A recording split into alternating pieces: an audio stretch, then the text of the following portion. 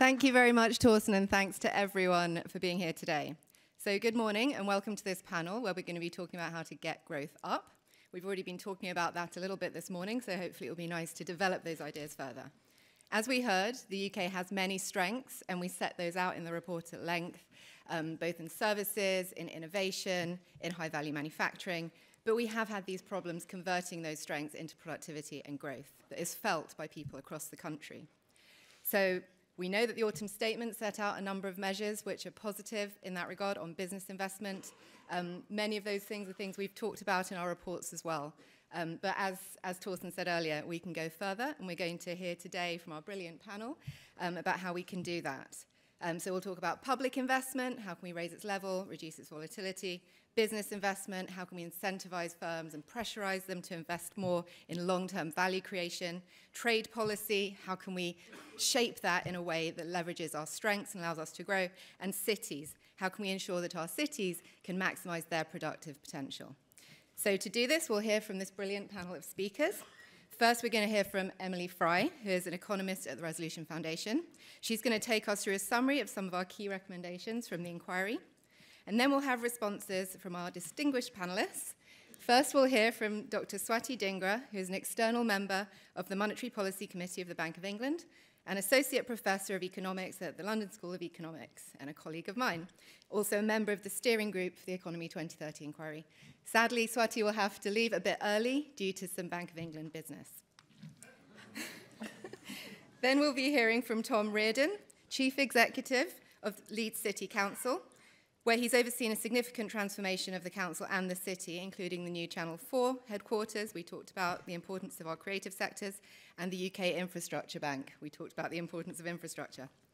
Then we'll hear from Dame Sharon White, Chair of the John Lewis Partnership, and previously the Chief Executive of Ofcom and Second Permanent Secretary to the Treasury.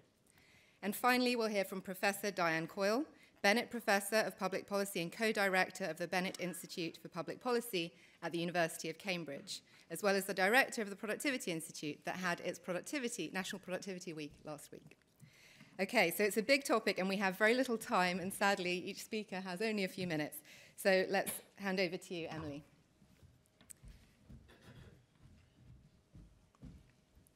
Thank you, Anna. So this morning, Torsten has convinced us that weak productivity growth is holding back Britain's living standards. Over the next few minutes, and I threaten a few more slides, I'm going to set out a plausible economic strategy to get growth up. First, we need to recognize what Britain's 21st century economy actually looks like. And second, we need to invest in our future rather than living off our past. When we talk about growth, some are unserious in wishing that we were a German-style manufacturing powerhouse. Spoiler, we're not. Others in thinking that we are just simply bankers. As we've heard earlier, financial services have been actually falling as a share of our exports ever since the financial crisis. Instead, our route to prosperity is building on our strengths. And for that, we need our domestic and our trade policies to be pointing in the same direction. But our approach to goods trade post-Brexit is at odds with the stated commitment to advanced manufacturing.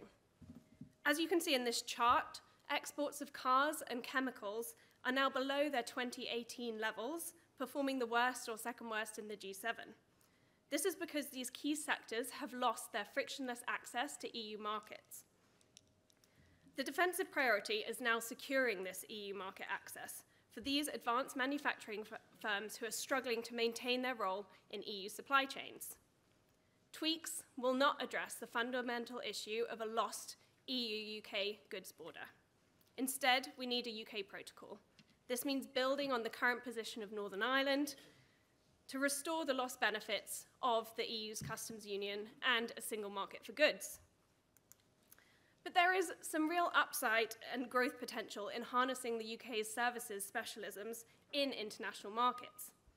This chart shows us the good news that services Britain specialises in, like intellectual property, like creative services, and a range of professional services, has tripled since 2005, growing while goods trade just doubled. Here, too, the UK is much less dependent on the EU market. Therefore, we can go beyond our traditional goods-focused free trade agreements. Instead, the UK should pioneer new services trade agreements, including elements like mutual recognition of professional qualifications with our key advanced economies, places like Singapore and Australia. But we have to be clear that this presents a challenge, in that services exports and productive activity tend to be geographically concentrated. At the moment in the UK, that means in our capital city. Britain's twin second cities, Birmingham and Manchester, are far less productive than even the UK average. But with 2.8 million people each, they are also too big to fail, as Torsten told us earlier. But these cities are absolutely miles away from functioning like the highly productive places that they should be. Everyone knows we need to level up, but plans fall far short of either fixing our unequal economic geography or getting growth up. To succeed, our cities need a city centre where productive services firms can operate at scale, with sufficient housing for a larger, highly skilled workforce who are connected by mass transit to the central business district. For example, this chart shows that currently just half of graduates in Birmingham can get to the city centre in a reasonable commute, under 45 minutes. To raise that by 100,000 graduates, Birmingham will need £5 billion of investment in buses and in a tram network, at a minimum. To date, we haven't been serious about the scale of this ambition and this investment, which far surpasses any plans today for levelling up.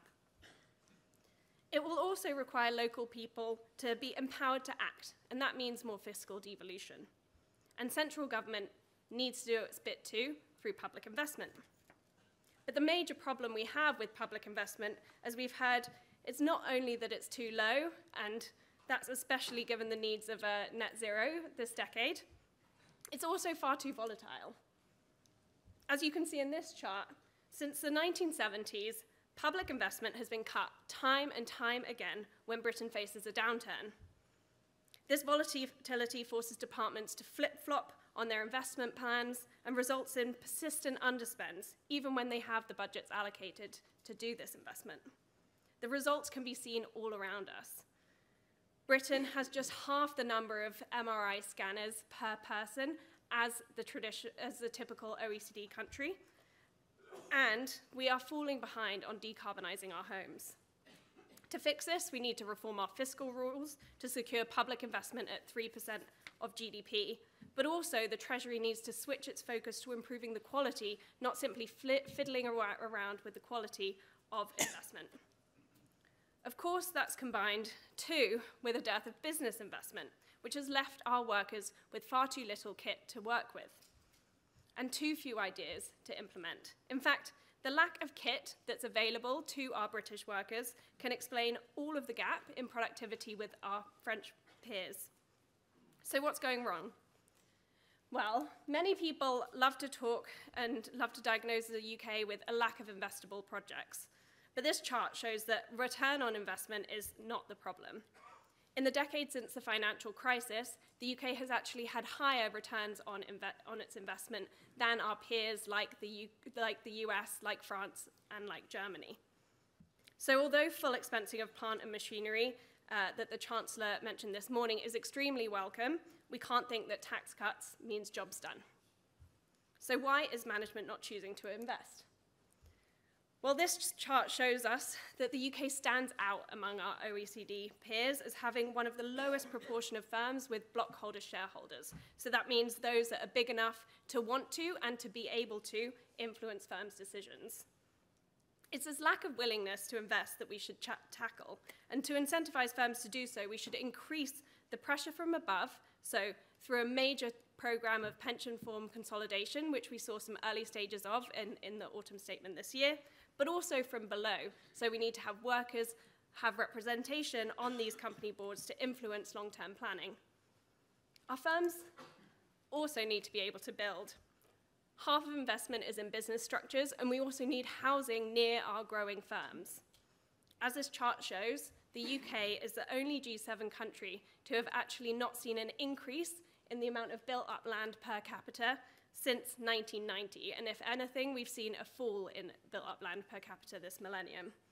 Some say that this might be because we're a dense country, But denser countries like Japan have been building in this time, and others suggest that we're really good at protecting our green spaces. But again, Germany has a higher share of protected land and has also been building.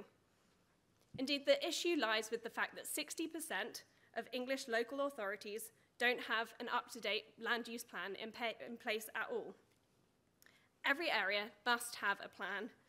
It needs to take place at a functional economic level, and it needs to bind through the fiscal devolution we talked about. Our investment overall can also be made sustainable by the introduction of a new growth board. At the end of the day, though, this investment ultimately needs to be paying for, and that means it's either coming from overseas or higher domestic savings. As this chart shows, the UK's national savings rate is extremely low, the second lowest in the whole of the OECD. The savings rate of UK households is so low that once we've invested in housing, no funds are left for investment in our businesses. To increase household savings, we should start with a 50% increase in minimum pension contributions. But of course, higher investment also means that some consumption will fall. And so here the government must play a really important role in determining whose consumption that is.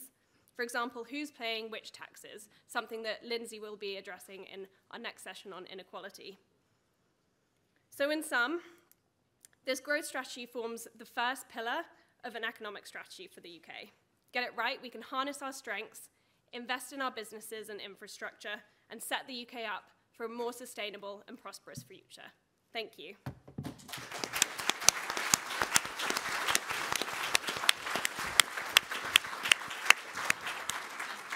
Thank you so much, Emily, for setting out the key recommendations so clearly. Swati, over to you to talk a little bit more about the role of a trade strategy and a growth strategy. Perfect. Great. So Torsten's already called you a high productivity audience. I should also add from the faces that I can see from here, a very illustrious audience. And I should explain, we're just entering the quiet period, so my comments have been already published and are available for if you want to see further. So my response to the 2.5 years of Economy 2030 inquiry today is going to be about what a trade strategy that delivers economic growth should look like. And this is not a new question. There's a long tradition of work. In fact, the building that we're all based in at the Center for Economic Performance at LSE has recently, this year, been named the Sir Arthur Lewis Building. In his 1970s Nobel-winning work, what Sir Arthur Lewis did was to think about what a trade strategy, how a trade strategy can be a part of a broader economic strategy to drive economic growth. So this is, in that tradition of work. And since that time in the 1970s when he was writing about it, of course, what's happened is that for the first time in half a century, UK has been tasked with setting its own trade strategy. And what does this strategy mean? It's very important because what it does is it gives families and firms, it shapes what they can buy from abroad, what must be produced domestically, what therefore happens to the content of jobs, productivity, and ultimately living standards in the economy. And more importantly, it sets the plank for, it's a major plank of how Britain interacts with the rest of the world, what our international policy is at a time when there is heightened geopolitical tensions. So after Brexit, our UK trade policy response was very prompt. We signed trade agreements with over 90 countries that covers about 60% of trade.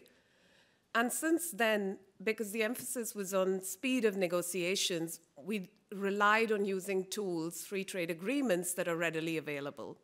But free trade agreements are really about goods, and it doesn't really build on services, which is the key comparative advantage of the UK. So the UK is a services superpower. I'm not saying that lightly. We're the second largest exporter of services in the world, and services are valued at over 400 billion pounds in 2022. And services exports have been growing, as Emily's just shown, faster than goods exports for almost a decade. So the question then is, are standard templates of trade agreements going to work? And our argument in the inquiry's Trading Up report is that these standard templates for trade agreements don't really offer very material services liberalization, largely because what that needs is regulatory cooperation internationally, which typically has taken much longer to accomplish. So as an example, even in the new deep agreement that we have with the European Union, there are many trade and investment restrictions that have come into place for many services items. And if we look at what happens to the exports of those services items to the EU versus the non-EU, there's been a 7% drop in that. So broadly, my key point is that we can make some policy improvements on that front, but actually the big gains are going to be for the EU and other new trade partners to want to negotiate beyond this boilerplate access that standard trade agreements offer. And our optimistic view is that the UK is, as a global leader in services, well placed to innovate both on the method as well as on the content of signing these sorts of services trade agreements. So what should that provide us? The main message that we come up with is that there should be a regulatory framework that is set out for international cooperation in services.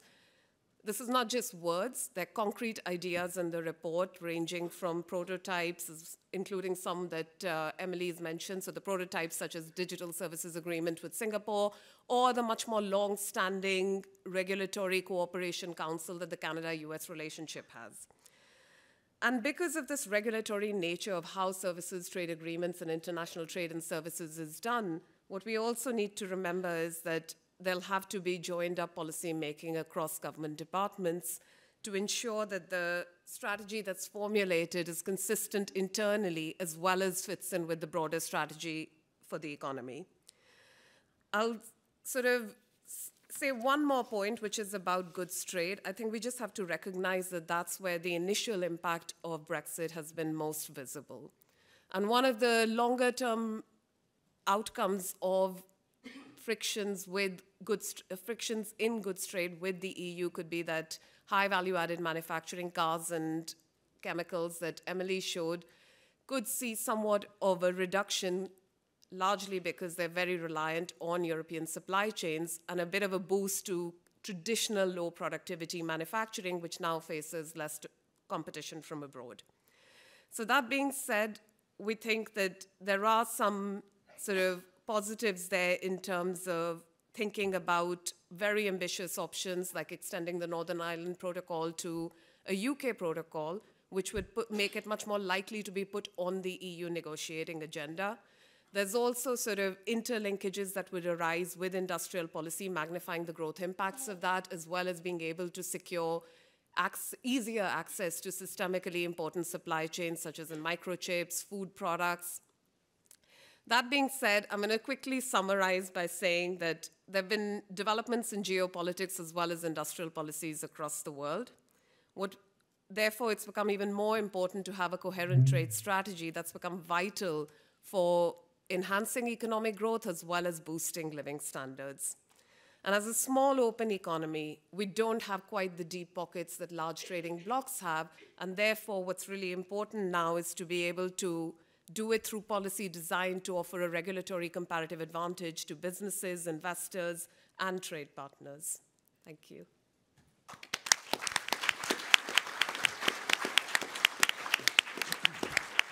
Thank you, Swati. Over to you, Tom, to talk about the role of cities in getting growth up.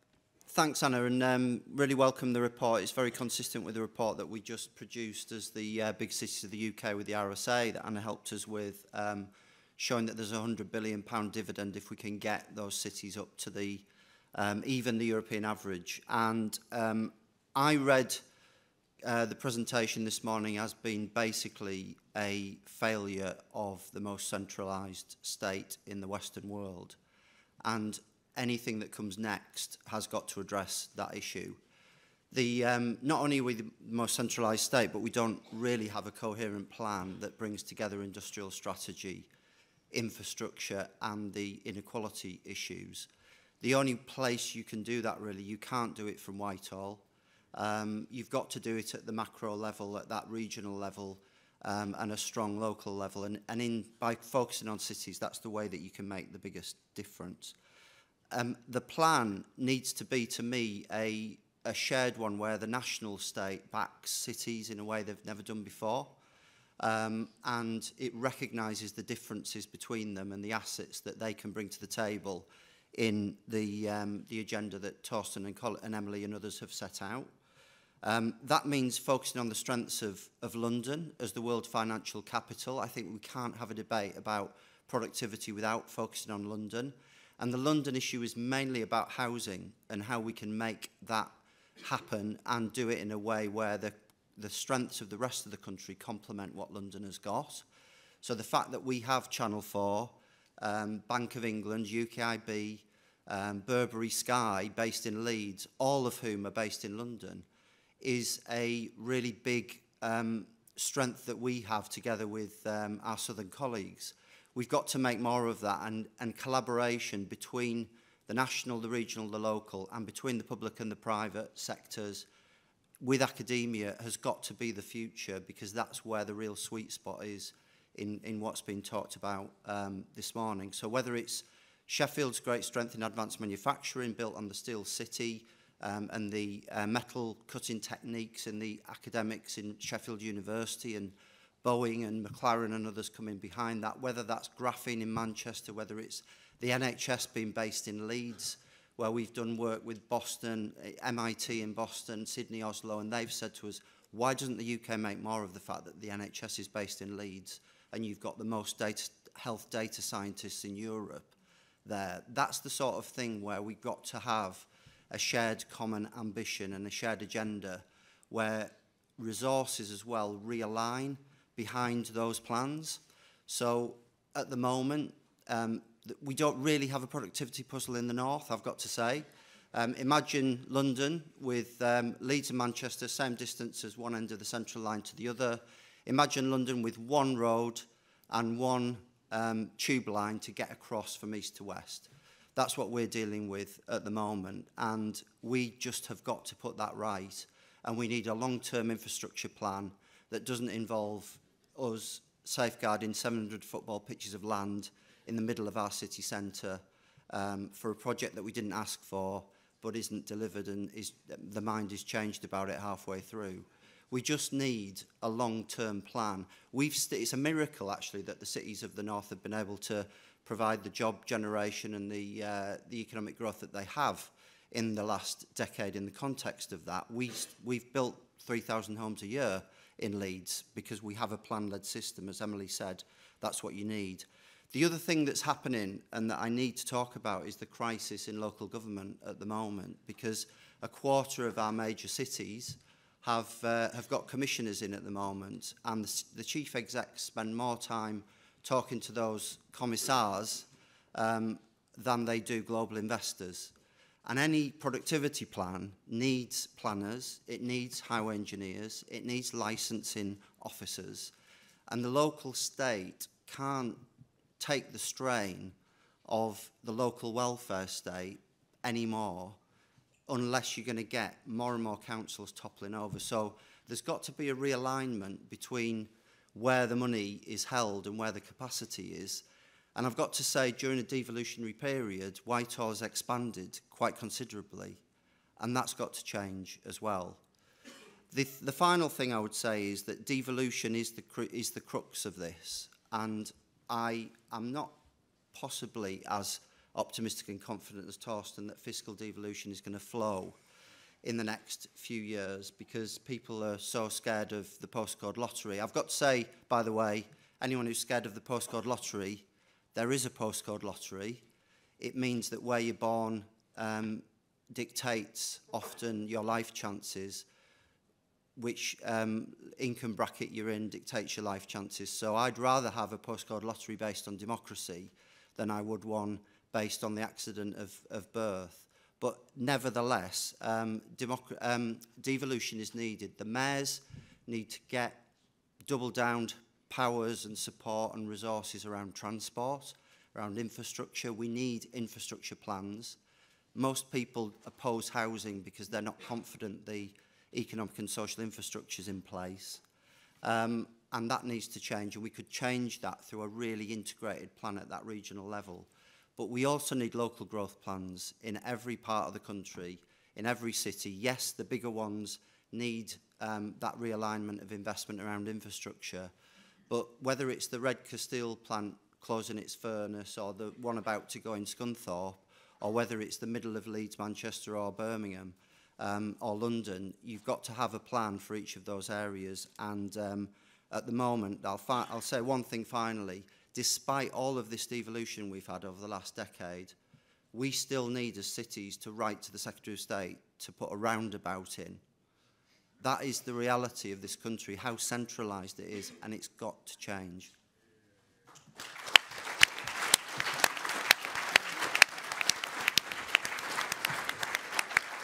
Thank you very much, Tom. Over to you, Sharon. Let's hear about the business view on business investment. Thank you very much. And I have to say, it's fantastic to be here, and also fantastic to see lots of friends and familiar faces in the audience. I think both the quality but the timeliness of this piece of work is just completely spot on.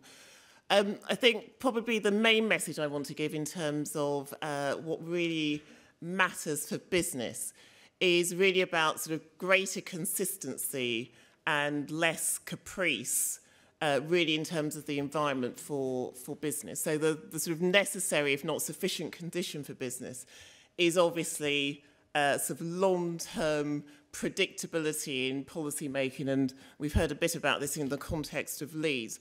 I think it's very striking we have both Jeremy Hunt and Keir today, because ideally we want to take the sort of political cycle out of long-term decisions, be that on housing or planning, on infrastructure. And actually I think a lot of the conversation for me today is about actually how do we create some of those sort of longer term sort of institutions that enable less volatility and less predictability. I mean, if it's not sort of heretical as somebody who used to be involved in budget processes, but even having fewer fiscal events. So for a business, knowing that twice a year, big changes in the sort of business taxation in terms of the fiscal environment is the sort of antithesis of being able to plan longer term for investment. So for business, boring is good. And unpredictability is bad, and I think that's the main message I would want to give.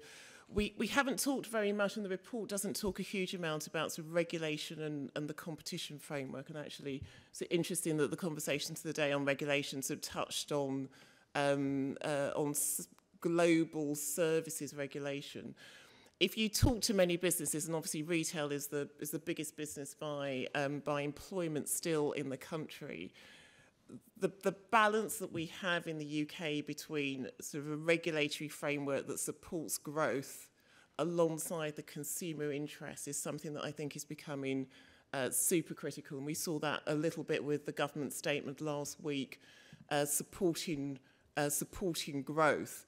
So the number of businesses, myself included, that are concerned about consolidations or partnerships or M&A activity in the UK, because it is seen that we've got perhaps a less open, less balanced, less pragmatic attitude to growth versus a very strong short-term consumer interest, I think is hugely important, particularly in connection with really attracting sort of investment and foreign flows into the UK. So for me, predictability, how we can get a commitment somehow with an election year over the next 12 months, whereby big issues around housing and infrastructure, we can get more of a cross-party and cross-party policy-making process, hopefully spurred by today's excellent report. And as I say, I think we need more focus on the sort of competition and regulatory regime and whether we've really got the right balance between supporting investment, consolidation at times, where that's the sort of, really improving the sort of commerciality of businesses in the medium term alongside the short-term consumer interest. Thank you.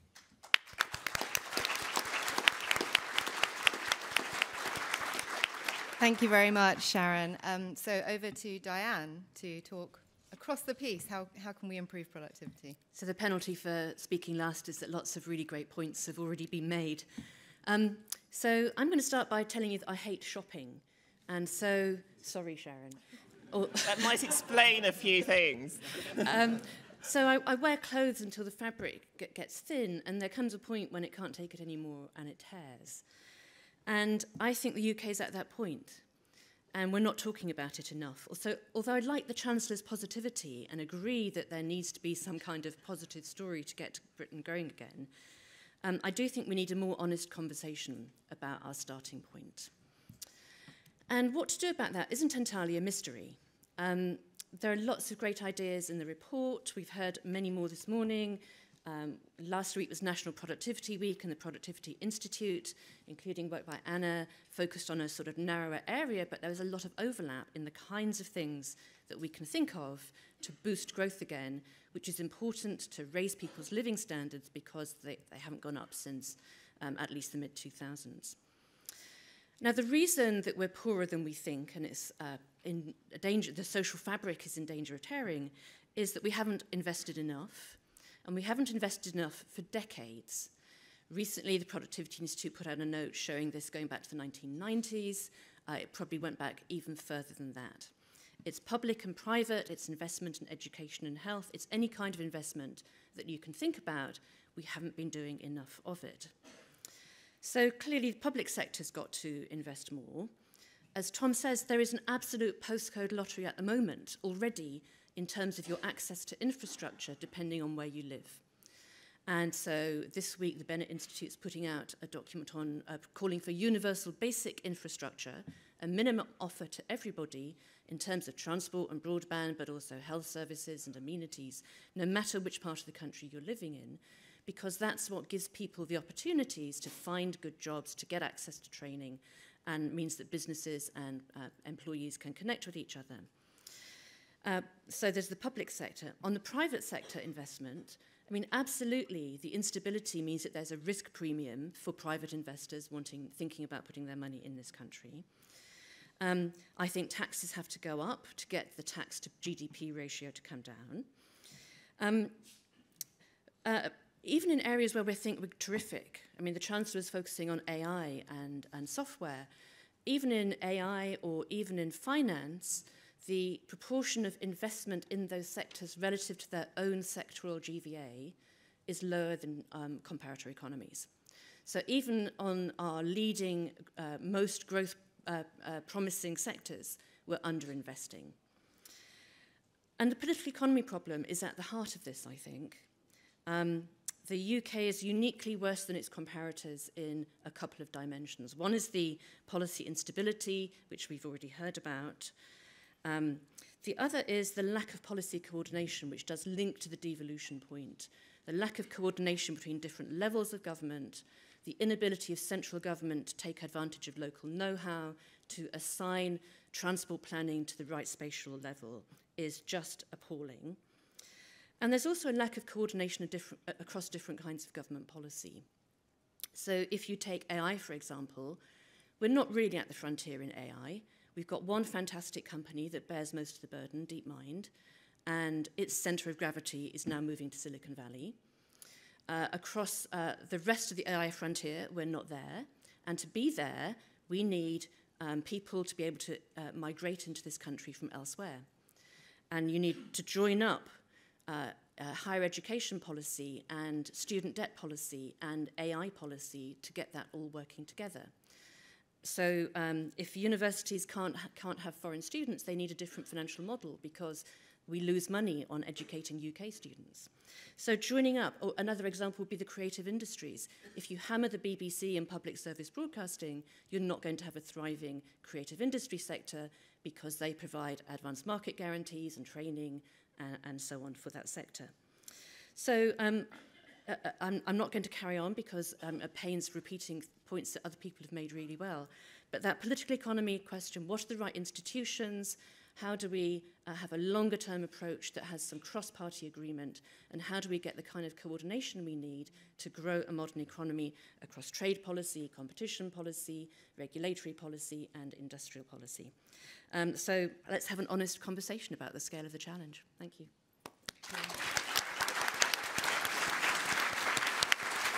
Right, well, we have less than 10 minutes for questions.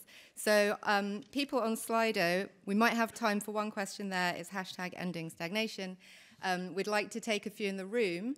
I just wanted to ask one thing, just with brief answers if possible, because everyone's talked about the role of coordination. Emily mentioned we suggest a national growth board in the report. Last week we developed those proposals. What would a growth institution look like? So perhaps for our external speakers, do you think a new institution on growth and productivity policies would be good? Do we need a new kind of specified growth and industrial strategy for the UK on those comparative advantage areas, on green technologies, etc.? Tom, maybe first. I'm tempted to say only if it was based in Leeds, but I won't. No, I think it's another national solution to what is a problem that needs to be of the regions and of localities. So I'd be worried, actually, that it would lead to another passing of the ball to another set of people who wouldn't actually be invested and driven by that bottom-up as well as top-down. So, yeah, I'd be sceptical, but unless it was made up of mayors, leaders, central government people as well. We need a massively strong new partnership between the national and the local for me. Thank you. Sharon, what are your views? I mean, I still come back to the cross-party point, and I think it's not necessarily a fantasy area. So on areas of security or foreign policy, actually the parties do join up.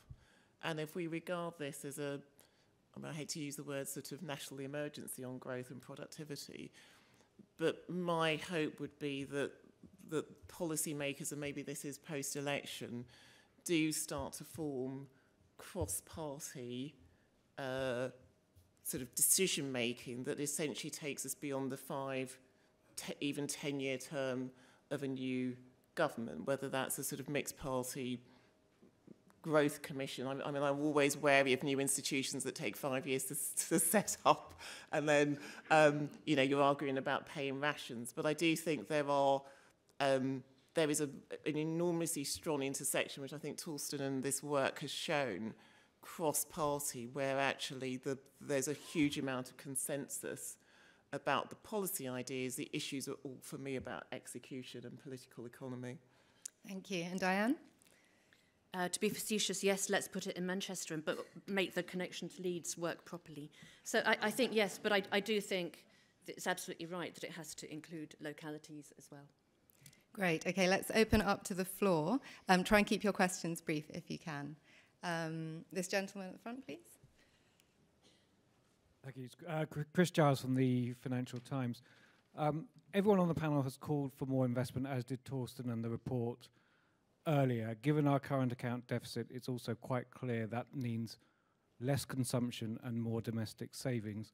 Could the panel give us their view on how they would sell that to the British population? Great. Any more questions? We'll take three together. Yeah, that's fine. Yep. Will Hutton. Yes, good morning.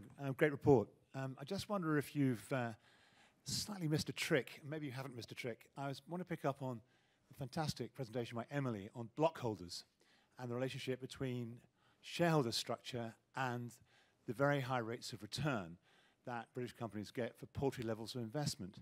I mean, isn't there kind of in the matrix of potential pension fund reform, around which a lot of discussion, a kind of way of incentivizing our companies or the savings institutions to take a kind of bigger block holder position? Wouldn't that have a much more radical impact on kind of target rates of return and investment levels than even full expensing of corporation tax? I don't see it in the report so far. I wonder if you've got any thoughts on that. There is a lot on pensions in the report, but let's take the other question. Maybe over here.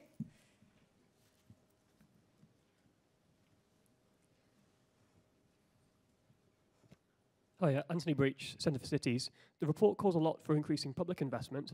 Is it more important that we increase public investment by local or central government? Great. So would anyone like to take any of those questions, given we're so short on time? Tom, do you want to start? I think I was careful in saying realignment of money, actually. I realised that we've got too big a, generally, if you were to go across and listen to the major parties at the moment, there's not a lot of let's just raise taxes. So I think there is money in the system. I think it's badly used. I think there's lots of pepper potting of large numbers of funds which add up to quite a lot of money that could be redirected and commissioned in a way that would be different, that would get a better longer term return. And coming back to Sharon's point about what the private sector needs, and I think this is a bit linked into Will's point as well, the plan-led approach does actually achieve results. We've done it in Leeds, where to achieve 3,000 homes a year, we have to have 110 live sites in the city every day. And to do that, you've got to have the private sector on side right the way through from big to small. But once they see a plan and they know that you're going to deliver behind it, they'll invest. They'll start forming small teams. They'll then develop behind that. So I think it is about a longer term approach. I think it is about using the money we've got in the system more effectively, and maybe linking up the pension funds and others with that longer term approach, so they can take a risk-based approach to spatially making sure that they hit the whole country, not just London and the South East. Thank you. Emily, do you want to talk a little bit about, how we're going to pay for this, how people can sell that to voters, and maybe just at a high level some of the pension reforms that we talk through in the report? Yes, I think the key point on the fact that we need to raise investment is a couple of things. Firstly, we have, it's where micro and macro policy are really pointing in the same direction. So you have the fact that we've just gone through a cost of living crisis. We can see that people without savings were really clobbered by the fact that they didn't have savings. And that was particularly because people at the lower end of the income distribution. So it's not necessarily the kind of more wealthy people whose wealth actually raised during the pandemic. It's the people in the lower end of the income distribution. So what was key there is actually raising household savings so that people are able to withstand the shocks that unfortunately seem to be coming time and time again at the moment. But also it points in the same direction for our macro policy, and that's because we've had this current account deficit for a long time now.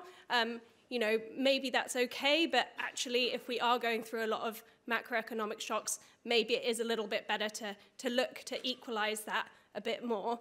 And we know that, having more savings going into investment is actually, there is actually home bias. So if you have a British pension fund, that it's much more likely to be investing in British companies. And you can see that with kind of the Canadian system, as well as with some of the kind of US pension funds as well.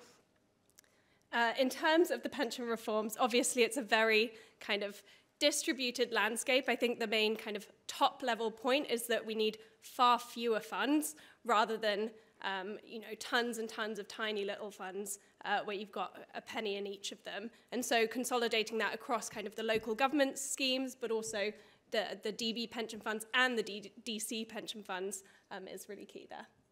Great, thank you. Diane, did you have any views on Anthony's question about where should that public investment be happening, in cities, at the local government level or national government level?